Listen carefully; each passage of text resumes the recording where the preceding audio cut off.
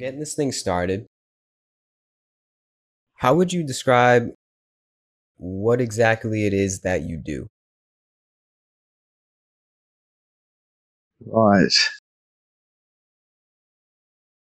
I help people raise their consciousness levels so they can find heart or love and beingness as themselves. Mm. I don't do much else. That's about it.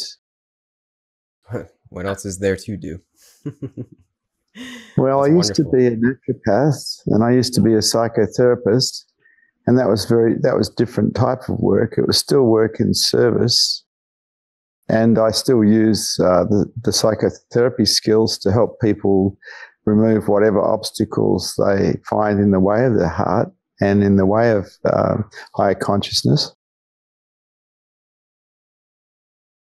So what are some obstacles? Is there a commonality that you find between your students or disciples or people that come to you in general that we all share? Things that are holding us Yeah, back? it's all the belief systems that you hold. Mm-hmm. Any belief system that you have is a kind of a prison, because when it gets challenged, people go into contraction, they go into resistance, which is lower consciousness. And so it's very difficult to maintain higher consciousness if you're constantly contracting and resisting life because your belief system's expectations aren't getting met. Mm-hmm. And so when we were born, we didn't have any belief systems. We were actually free. And then we got given a whole pile of belief systems from mum, dad, our schooling, our government, our religion, our peers. And a lot of these belief systems are simple prisons. They keep us trapped in the mind, away from going beyond the mind.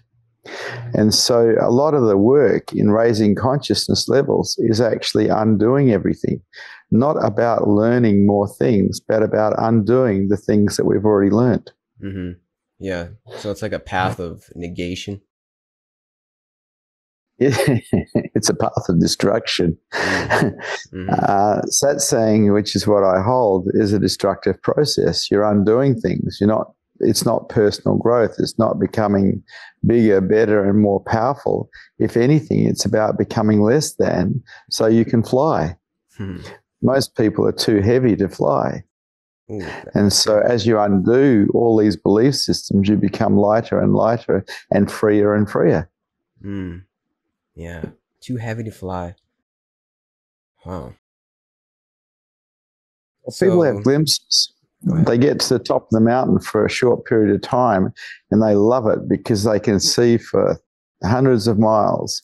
And then they want to get back to the top of the mountain. But what stops them from staying at the top of the mountain is all these heavy belief systems that cause contraction when the expectations on them aren't met. Mm-hmm. Mm. Yeah. So that may seem to someone that has no clue, the layman, one could say, that may seem daunting, right? Destructive, Yeah. a negative Yep. path. They may say, why would I even want to go down that path? What would you say is I the can answer incentive? that question. Higher consciousness rocks, lower consciousnness sucks. It's simple. Yeah, plainly put. That's a good way to put it. So what rocks about it? What is the what's the So in sauce? higher consciousness, now I got into higher consciousness first because I went into business, and higher consciousness dictates that you can see through your mind and you see the consequences of everything you say, everything you do, and you see the consequences of everything everyone else is saying and doing. In other words, you see the big picture. You're not caught in small dramas. You're a bit like the general sitting above the battle, watching all the skirmishes. You're not caught in the front line. Lower consciousness is all front line stuff, small story, dream, whereas higher consciousness is way above that. Higher consciousness allows you to succeed in every adventure in life. Lower consciousness quite often keeps you in failure. Mm. And so Wow. that's not just business, but it's also spirituality in going for heart, finding love, going for enlightenment. You can't go straight from lower consciousness to enlightenment. You actually have to remove the obstacles that are in the way. Most people don't experience a great deal of love because they're too closed and too defended. They experience primal bonding, which they think is love. But true love is the most magnificent thing a human being can experience. It's so beautiful. But because we went to school and learnt to defend ourselves against everything that was there, most people are quite closed. And that closure creates a problem for them because they can't be open enough to perceive love. Mm. It's actually sad when you put it that way. That's sad. Yeah. So lower consciousness sucks. It sucks, man. Yeah, seriously. Oh, wow. Yeah, it's we're born in love and conditioned out of it. It's unfortunate. Yeah, that's true. Now, would you say, even though we all seem to be caught in samsara, as they say, that there is hope for all of us, though, to be able to see that unconditional love? I don't know. You see, I was one of these people who had a lot of intervention, starting when I was about 19 years of age and then continuing. I think that most people stay the same from about 19 until they die. There's not much about them that changes because they've got all their default patterns in place. The people who change are people who have intervention of some kind, whether it's personal growth or some kind of spiritual growth group or some teacher. They have intervention somewhere along the line. And without intervention, people don't tend to change a great deal, if anything. So what would you say are the strongest interventions overall for us? How about the truth? Well, how about this? What's the strongest way that the truth could work its way into our life to be apparent? Well, for me, it was coming in contact with awake spiritual people. I was into personal growth from the age of 19 to about 29, 28, and I was removing limiting belief systems in that particular variety of personal growth, which allowed me to be quite successful in business. As a matter of fact, I retired by the time I was 28 because I was successful in business. It keeps going and going and going, though. You start with removing limiting belief systems, then you start to see that there's a lot of things in our lives that cause suffering for us because we go into resistance when something happens. Now, if we're going into resistance when something happens, we're creating suffering for ourselves, and people do it because we're very victim-orientated as a society. One of the first things that I learned in personal growth was don't ever be a victim of anything. You have to actually volunteer to be a victim. Bad stuff can happen, but there's a choice. You do not have to be a victim of it. Now, the moment we turn ourselves into a victim of it and go into blame, we're going into resistance. We're hurting ourselves. Yeah. And I stopped doing that when I was 19. That was massive. That was brilliant. So essentially, it would be to associate oneself with others that are of the victimless mentality as well. That's a strong intervention. No, that's a personal thing because we live in a world that is very victim orientated. All the television programs, the movies, the newspapers, the magazines, it's all victim orientated. Yeah. And so it's very difficult to associate with people who aren't victim orientated. It's something you have to do inside yourself. You have to see the point that someone does something and I get hurt. Well, I'm making myself feel. They're not hurting me. I'm making myself feel. And when we start taking that level of responsibility for it, we stop being a victim because we're not into hurting ourselves. As long as we're blaming someone else for it, we are hurting ourselves. Yeah. And so since 19, I haven't been a victim of anything. And I'm quite old now. That amount of suffering that I haven't had in my life is brilliant. Sounds beautiful. It is actually beautiful. The other thing that I moved when I was 19 was worry, because I came from a family where there was a lot of worry, my mum in particular. And I just saw, what's the point in worrying?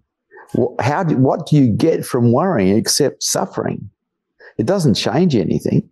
And along with worry, procrastination, these two things take people into a miserable state.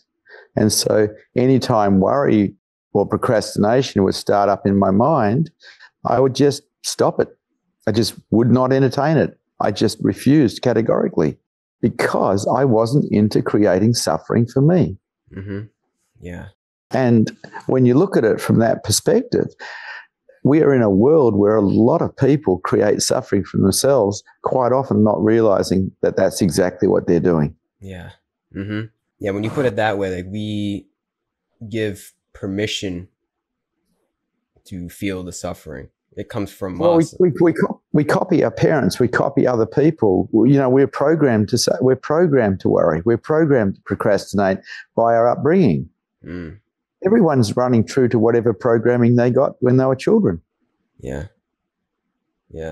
So essentially, this whole path is a giant deprogramming process. Yes, it is. Yeah. And basically, I work as a deprogrammer, not a reprogrammer, a deprogrammer, because we haven't been programmed to be happy. We haven't been programmed to find love. We've been programmed to be efficient little machines that get the job done. That's what we were programmed for at school. The two things that we really want, happiness and love, we're not taught. We're not taught at school. Yeah. Would you say that's something that isn't even necessarily taught? It's more so just natural? Is what I'm saying is that it's not like logical programming in a computer. Like love or happiness is more just innate. Does that make sense? It does make sense, but it's not true because we're not programmed to find happiness. We're not programmed to find love.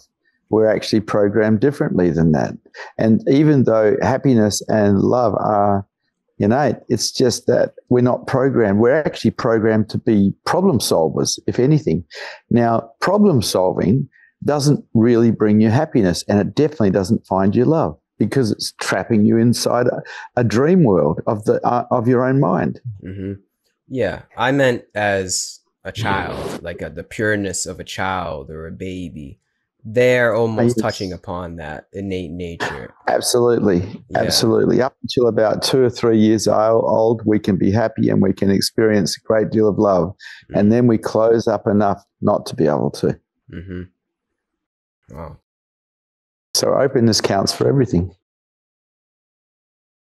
So the next question would be, where does one start to unveil that love that is seems to be so hidden within us? Where do we start? I guess what are some would you recommend meditation, just a basic meditation practice in one's life? Before you were asking about who do you hang out with, well, when I left school, when I was 19, because I was already out of school, I decided to find people who are further ahead than me and learn off them. I decided to find mentors, and I did. And I learned from these mentors, and when I'd learned enough from them and they couldn't teach me anymore, I went on to other mentors because I had a clear understanding that the people you hang out with affect you a great deal. And if you're hanging out with people who are successful in life, that rubs off to a large degree. If you're hanging out with people who are failing in life, that also rubs off to a large degree. It's just how it is. It's not a very nice truth, but it is the truth. Yeah. So find the people right you hang out with affect you. Yeah. Yeah. It becomes quite apparent to feel that with enough awareness when you hang out with just in a bad situation with bad people, and then you hang out in a good situation with good people, there's a clear difference in the internal I don't think feelings. there's bad people or good people. I think there's ignorant people and people who know. Okay. And there's a difference because I don't think people are really bad. I think they're ignorant because if they weren't programmed the way they are, we wouldn't consider them bad. Yeah. You know, I look at people who are real failures in life and I go, there, but for the grace of God goes I. That could be me if I was programmed the same way as that person. Mm-hmm. Yeah. It's a good way to look at it. I've heard you say that awakening or enlightenment is a sort of act of grace, right? It's not really up to us, right? It's just something that seems to happen spontaneously if one allows it to happen. So with that, it's almost like yeah, we're lucky to be able to even have that awareness of what we're talking about right now. So why why put people on this how do I put this? You know, make them bad people in your head. It doesn't, like, that's just arrogant. You know. So it wasn't up to us, right? I guess you could say the sense of the light coming in, it wasn't necessarily up to us. So how could one with enough awareness look down upon another? You know, it's almost wrong to do that, to say there's bad people. Yeah, like you said, that could have been me. That's right. So I love everybody that I meet, but I don't like everybody that I meet because I don't like That's some of good. their behaviors. But I Mm-hmm. love them because I know that their behaviors can't be helped in a lot of ways because that's how they've been programmed. And they didn't program themselves. Their Yeah. genetics, their parents, their society, their religion, the people they hang out with, the peers, that's who programmed them. Mm.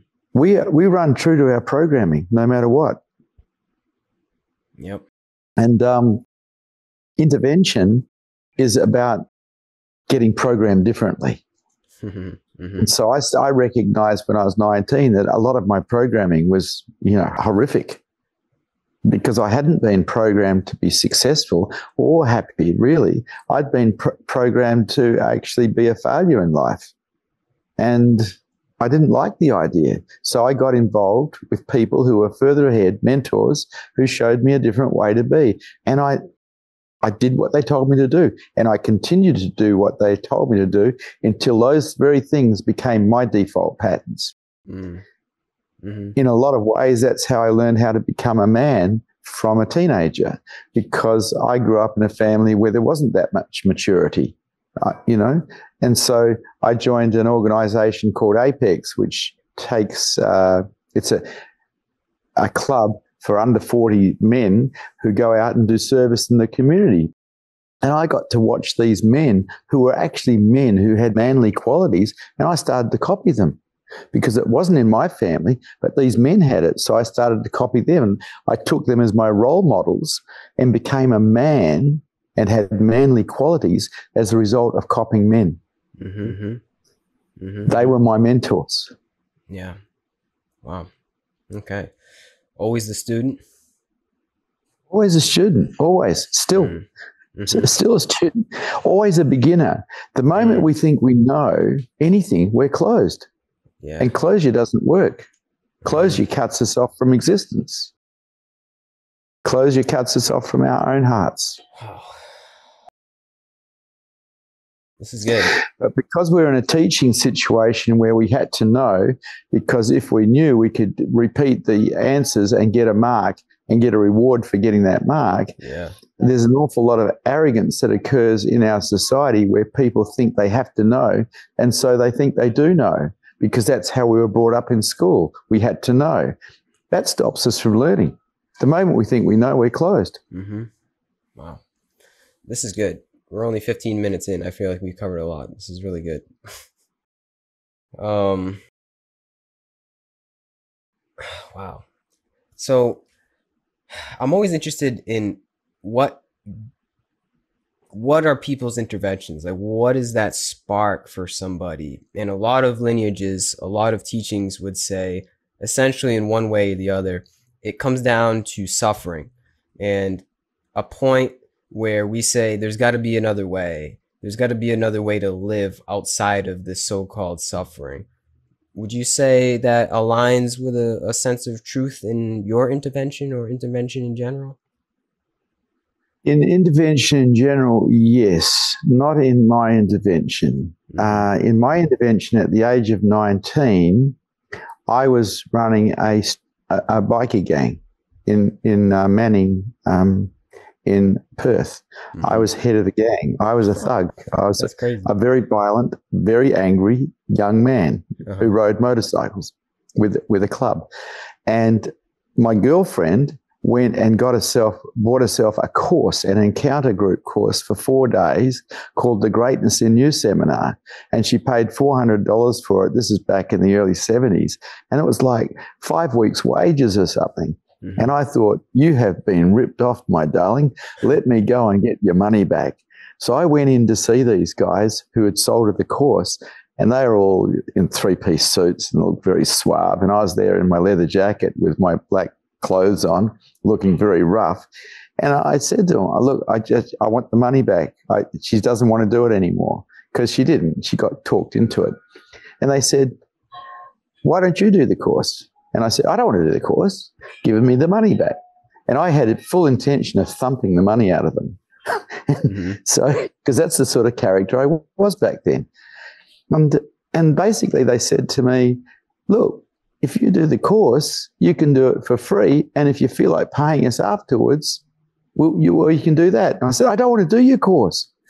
And then they said this one thing which got me, because I was my own hero when I was 19. They said, what are you afraid of, mate? And that got me. I'm afraid of nothing, you know? And so they did this. I got to do this encounter course. It was 4 days of full-on encounter. And you fill in a psych form on the first day, and then everyone's sitting around in a horseshoe and everyone's friendly. And then all of a sudden the lights go out, a spotlight comes on, and it comes on me. And and I won't use the words they used because they were so crude, get out here. And I got out there, and they worked on me with my psych profile for 12 hours straight. And what I got to see was that I had actually cut myself off completely from humanity inside myself, from my own heart, because I'd had such a rough upbringing. I'd defended myself so strongly that I was cut off from my own heart. And at the 12th hour, this tiny little woman stood next to me, and she looked at me and she said, you know, when I tune into you, all I can feel is a rock, a stone. There's nothing there. And it broke at that point, after being worked on for 12 hours, it broke my heart open.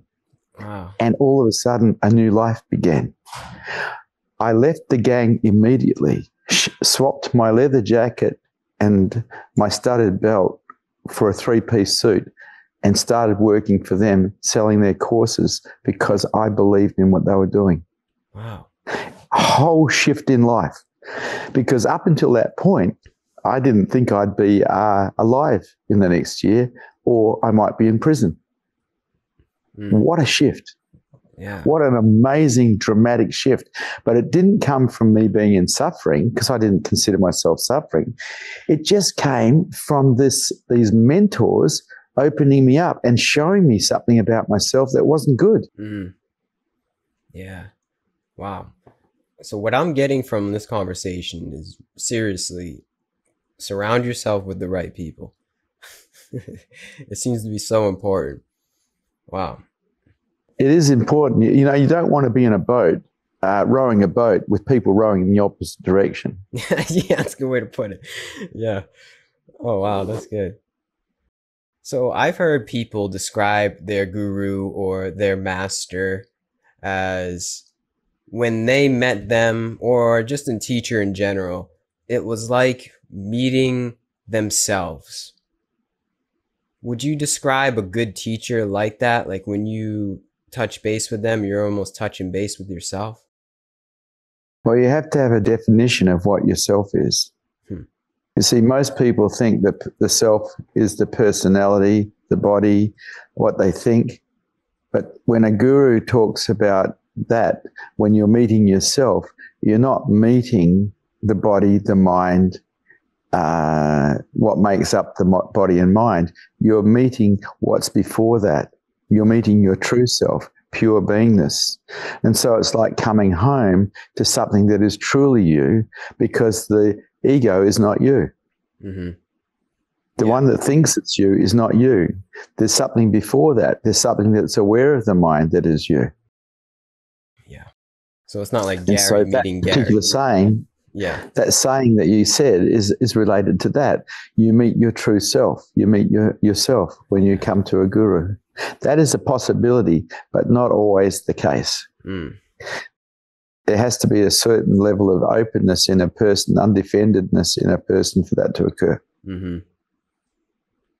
Would you say if there is the openness, there is something about that person? Like there's just something about their presence, the way they speak, their overall, just their spirit? What is it about a realized being that why do they have the magic touch with certain people? Because they have a presence. When someone is enlightened, that's aware of the mind is aware of itself, and it stays aware of itself. That is enlightenment. Mm-hmm. And that creates a presence that can be felt by the sensitive. Mm-hmm. Oh.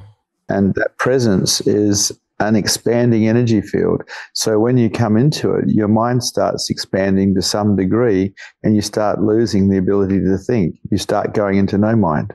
Mm-hmm. Mm-hmm. Mm. That's what happened to me with Osho. I won Sri Rajneesh. I sat with him and chatted with him and lost my mind. Is that in that interview that you have on your channel? Yeah, that's in the interview. He got me. I was, he got me good. In a good way, yeah. Well, he changed my life. It was another shift. It was another shift of consciousness. The first shift was more of a shift away from a rather dark life to a much brighter light life. And when I met Osho, it was a shift into the light. It was a shift towards super consciousness. Mm. Is that video the first time you met him? That was the first time I'd spoken to him. Oh. I'd been there the year before and sat with him for 4 months. And I'd been there for a while and sat with him before that interview. But, you know, he was so big back in the day. There was thousands of people there. You couldn't get within 50 meters of him. Mm-hmm. He was just too big. Yeah. Something special about him. Obviously, you know, but there's something special about his presence. Yeah. Just like the way he spoke, and you could just see, I could see it through video. I could feel it through video. So I can't imagine what it's like to be in the same room, have him look in your eyes and utter words. So I definitely can understand that transmission, how it can be powerful from person to person. Yeah. It was powerful with him. He was very big. Why do you think he got so big? Because let's be honest, there's other people that are saying what he's saying, but what was it about him that made him so popular, you think? He put out a book, From Sex to Super Consciousness, and it hit the sexual revolution back in the early 70s, late 60s. And it just, the hippies got onto him. You know, it's like, wow, this free love, you know, it's like he became very popular worldwide and got called the sex guru because he talked about from sex to super consciousness. He became at the table talk of just about every hippie on the planet. And so by the time I got to him in the mid 80s, well, 84, I took sannyas in 83. The place was absolutely chock-a-block with hippies. But by that time, he'd also started to attract a lot of wealthy people. So there was all sorts of different people that were wearing red robes and beads and dancing to his music. Mm-hmm. It was an amazing club to join. I actually have no regrets whatsoever. Yeah. From what I know about it, it does seem pretty amazing. But you got when I joined, I was 28 or 29, and I was running a publishing company, my publishing company, and I was pretty straight. You know, I had the 3-piece suit and was having a successful life, and all of a sudden, I come into these people wearing red robes and orange robes and wearing malas and beads with a picture of a guru on it, and I thought, well, that's pretty weird. Until I did one of his courses, and in the course, something called me to come. Something called me to come and see him. And I took sannyas and I went and saw him, and my whole life changed again. Yeah. It was a jump. It was a jump in consciousness. It was a shift in consciousness. Mm-hmm. Wow. I've heard you say that when you met him, there was nobody there. Right? There was an absence. Could you extrapolate upon that? When you meet somebody, there's nobody there. Is it because they're just like a pure reflection like we talked about before? Not really. It's like you could fall into him. Wow. Okay. It's like most people have an outgoing resistance to life, the ego. He had an ingoing presence, so it's almost like you'd fall into him. Wow. Because there was an absence.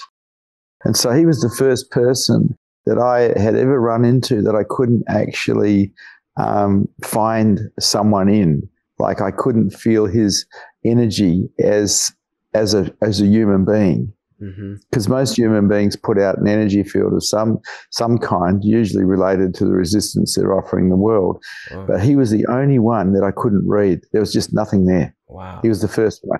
So there was no pushing away. There was no defense. It didn't feel like it. It felt like more of a falling in. Wow. And that was really unusual for me because, you know, like in the West, you just don't meet people like that. Because it's not part of our culture. It's not part of our religion to actually be absent. Yeah, right.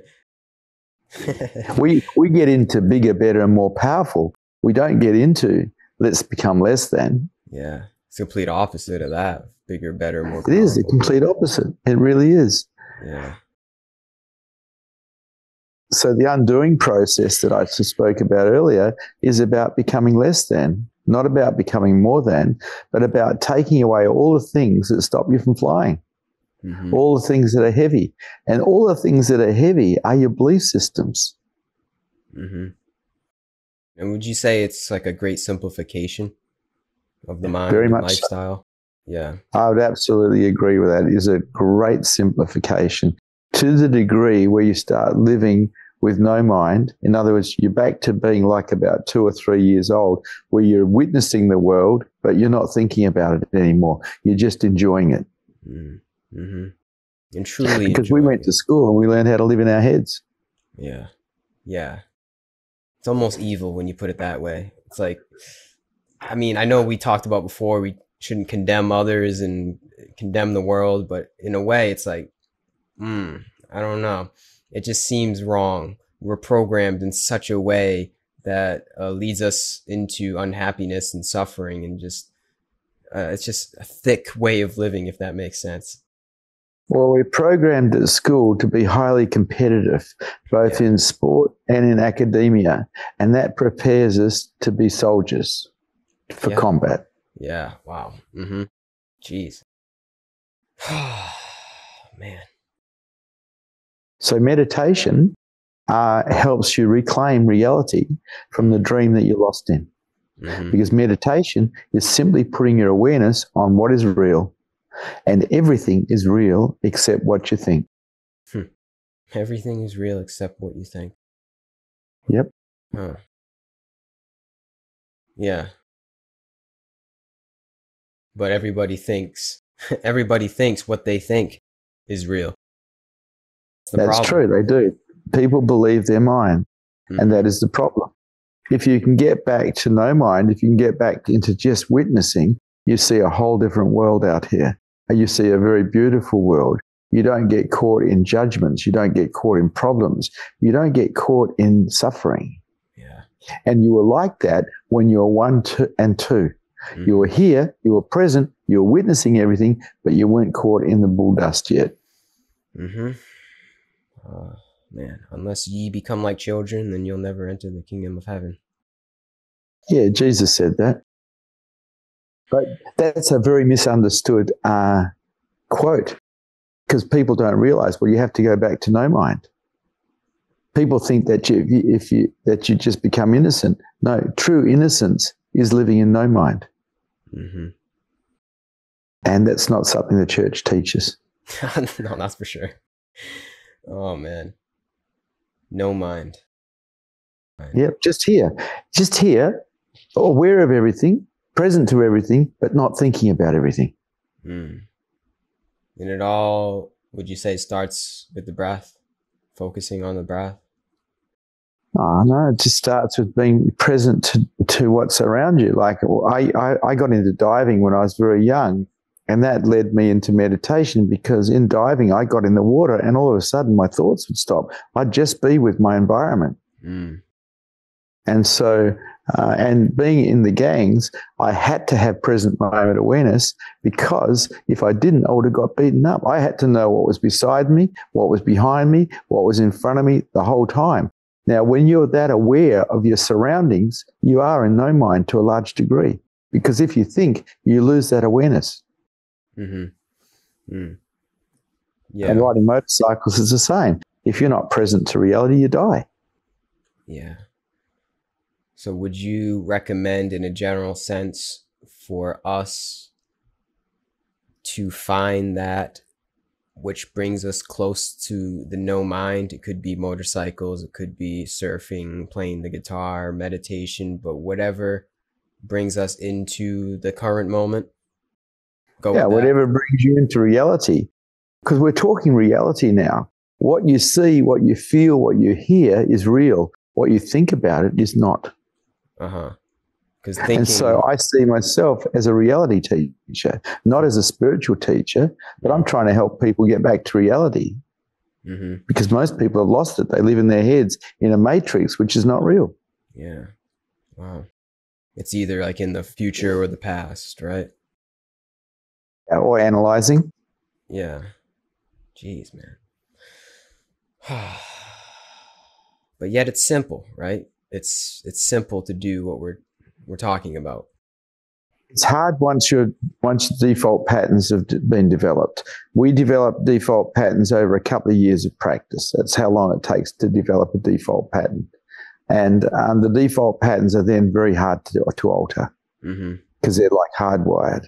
And so developing a default pattern to be present to reality rather than present to what you think takes a fair bit of practice. Almost creating a ritual-orientated lifestyle in one's life. Yep. Yeah. It's true. Well, however you are now is what you've been practicing. You know, it's that simple. Yeah. Because we have the ability to use will, we can change something temporarily, completely, for a moment or two. But for it to stay continually like that, we have to develop a default pattern of that, which takes a fair bit of practice.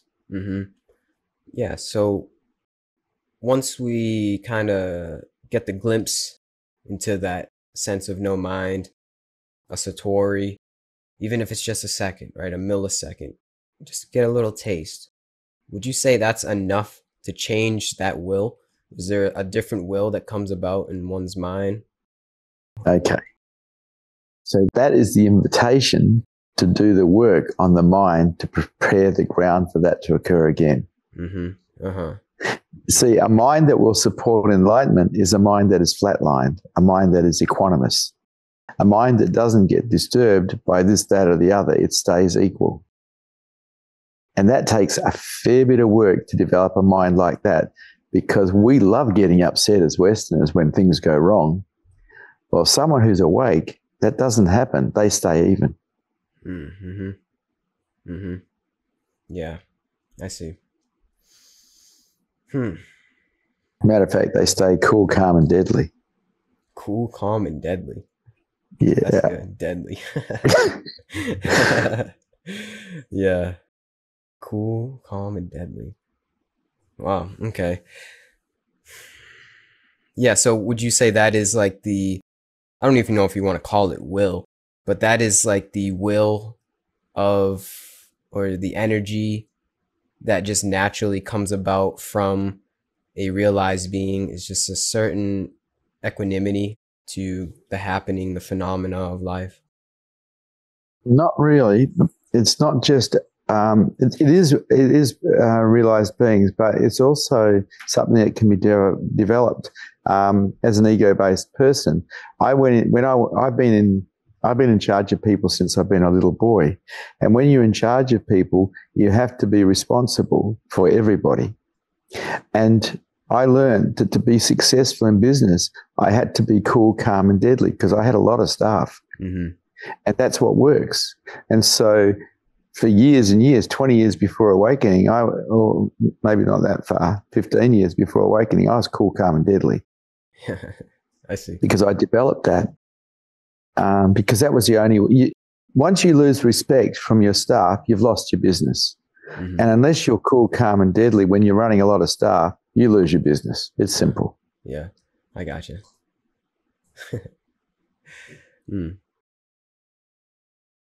So not all cool, calm, and deadly people are realized, but would you say most, if not all, realized beings are cool, calm, and deadly?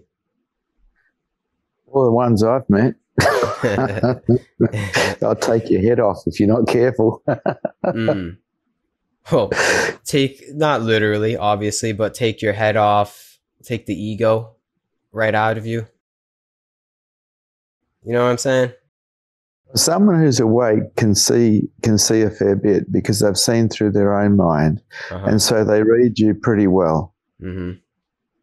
Yeah, that's the deadly higher part. Consciousness really rules. It rocks. Yeah. Yeah, rocks. Wow.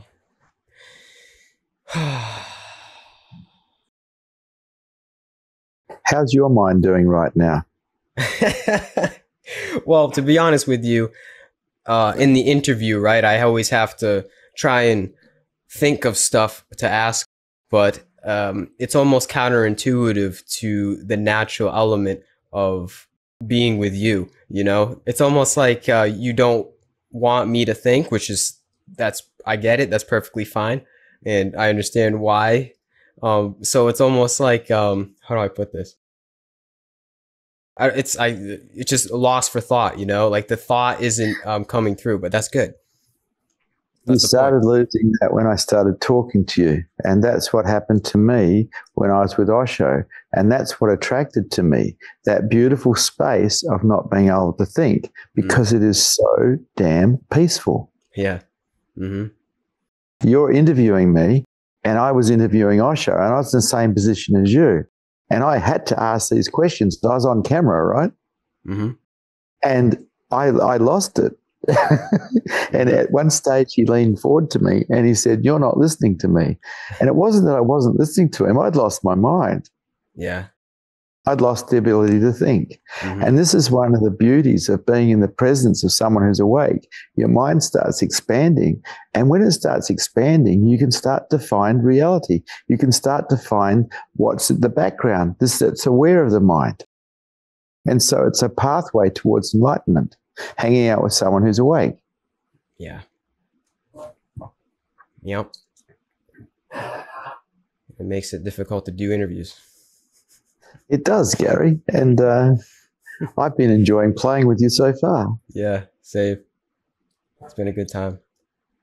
Yeah, a lot of times I just think, why am I doing this? You know, what's the point? Because it's like, how much more do I have to really ask people? You know, I get to certain points in talks, in this one where I'm just like, all right, well, obviously the truth resides in silence, it resides in stillness.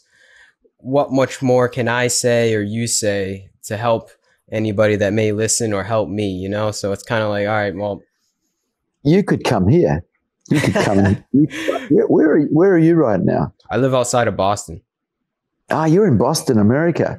You could come and hang out over here in Australia. Mm-hmm. We have great senses of humor. We put up with Americans.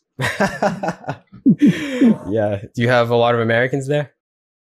I do, yeah, because a lot of Americans are interested in this subject of raising consciousness levels, enlightenment, heart. A lot of Americans are looking for it. Yeah. I have Americans staying with me now. I might have to. Yeah, you come over. You dress really brightly. you have a lot of fun here. I'll bring the shirt for you. Yeah. Well, oh, wow. Oh, I seriously might have to. Australia, man. Australia to an American seems like a fictional place. It seems like such a faraway land, you know, like a different planet, you know? Yet we speak the same language. We got kangaroos on the property here. We got 12.5 acres here. So we got kangaroos, we got possums, we got the snakes, we got the scorpions, we got everything here. That's why, yeah, that's what I'm saying. It seems like a totally different world, but it's tempting, man. We don't take prisoners. The Americans are free to leave anytime they want. Yeah. Well, hey, you know what? You want to wrap this thing up? I think this is probably a good note to wrap this up at. Do you have any last words you want to say to anybody watching, listening? I love you, Gary. I love you too. You know what? I was going to say that. I was going to say that to you. I'm glad you said it first. I love you, man. I love you, Vishrant. I appreciate you coming on here. I really do. I appreciate you sharing your time, effort, and wisdom with me and everybody that will listen in the future. Keep on keeping on. Thank you. If you want to talk to me privately anytime, Gary, look me up. I'll have a chat with you privately. I greatly appreciate that. Thank you. Will do. No worries. Well, have a good day. And yeah, I wish you all the best. Thank you. Thank you kindly. Goodbye. Bye-bye.